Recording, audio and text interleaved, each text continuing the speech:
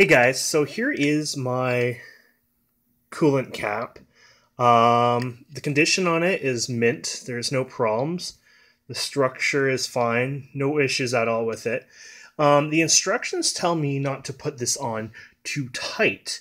It puts a big warning about it. So when I put it on here, right, and I get it about here. Oh, can I get it on there? Sometimes it's annoying. It's not threaded, of course. But there you go. Oh, no, didn't get it on there. It's a bit annoying. There you go. So I got it on there and I turned it. And this is, I call it like stage 1 basically. And I don't know. See, there's only 2 ways you can tighten it basically. This or this. It sort of like locks there or it kind of locks there. You can feel it lock. Like I can't go left, can't go right. It's sort of in there, but it's like loose. It's really weird. The reason I ask is because they make the instructions say don't over tighten it, and I don't get it. Maybe it's supposed to act like a pressure valve, and that's why it's supposed to stay this loose. It's only supposed to be on there slightly snug, or this where it's snugged and it's not going anywhere.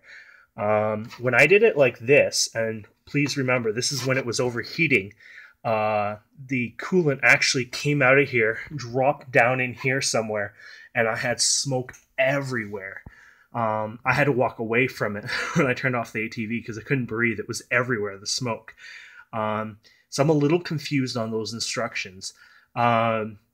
Hopefully this is the same idea on the non-diesel ATVs, because I know not a lot of you guys have the diesel ATVs, but is it supposed to be snugged right on there, or is it supposed to be loose and act like a pressure valve? I'm thinking sort of like this air filter here.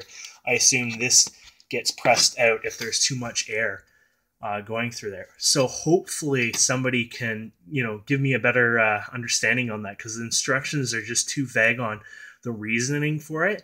And honestly, I don't know why they would tell you that, because that is the tightest it can go, and you can't over tighten it because it's not threaded. So it's just the weirdest instructions ever. Hopefully somebody can help me with that. Thanks.